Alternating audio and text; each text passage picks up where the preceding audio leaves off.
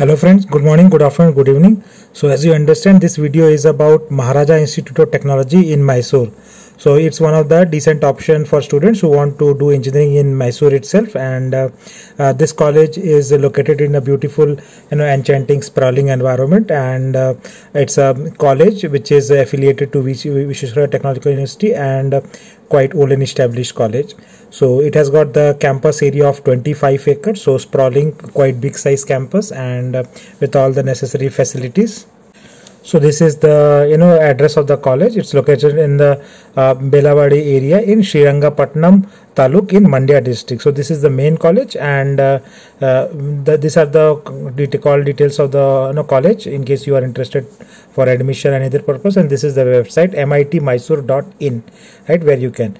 And these are some of the pictures of the college campus to give an idea of the infrastructure and the facilities which are available in the college, and also provides a decent amount of cultural activities and the other facilities related with hostels and canteens and the cafeterias. All of them are part of the campus.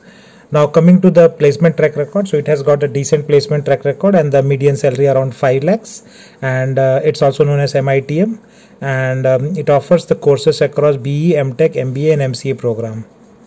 Now talking about the seat matrix intake, so there are basically 5 courses on the engineering front: BE program and electronics and communication with 120 seats, computer science engineering also 120, information science 120, so total 360 seats across these branches, which are good options, so you can go for any of them.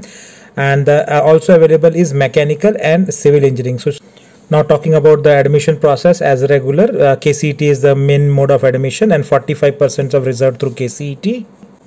Students from India level can also join this college through Comedk quota, and 30% seats are reserved for Comedk.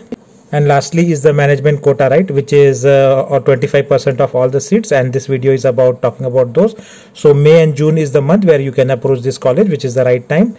And now the details of the management quota seat. So in case you are interested to join this, and contact details I have given in the start of the video, you can check and call them.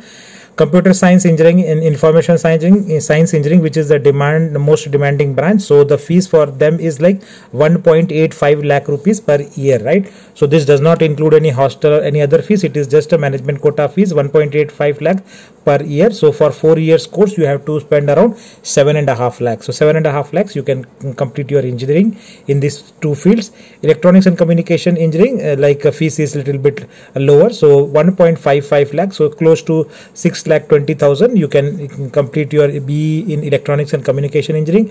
The last 2 branches, which is mechanical engineering and civil engineering, will not be the good option to join here through management quota or other anyways.